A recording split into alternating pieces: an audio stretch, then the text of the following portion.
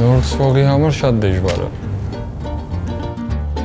Դաժե որ գալիս է նայում են, երկրորդում չի գալիս, արդեն վախից որ ուրիշ էֆեկտ է։ Side note, no bread makers were injured in the making of this video.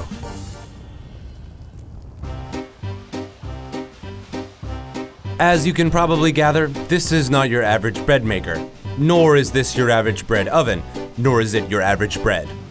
This is Shotis Puri, and in Georgian that translates to, well, bread. Ես արդեն 16 տարի է հաց եմ թխում, 2002 թվականից արդեն հաց եմ թխում, եկել եմ Վրաստանից, Հայաստանում վրացական հաց եմ թխում, թոնիրի հաց, Puri. Այդ հին վաղտ որ սկսվել են թոնիր սարքելը, ոնց որ օգտագործել են այդ կավով են սարքել, մինչև այսօր տենց սարքում ենք, մի բան որ փոփոխություն լինի, թոնիրը չի ստացվում։ A tonir oven is essential to the making of Shotis Puri.